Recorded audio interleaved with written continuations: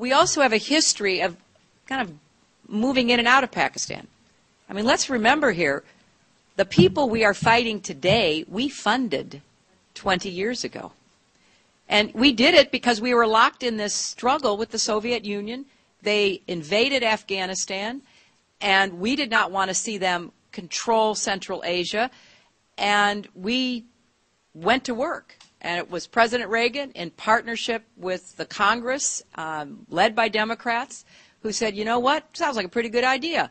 Let's deal with the ISI and the Pakistani military, and let's go recruit these mujahideen. And let's get some to come from Saudi Arabia and other places, importing their Wahhabi brand of Islam so that we can go beat the Soviet Union. And guess what? They retreated.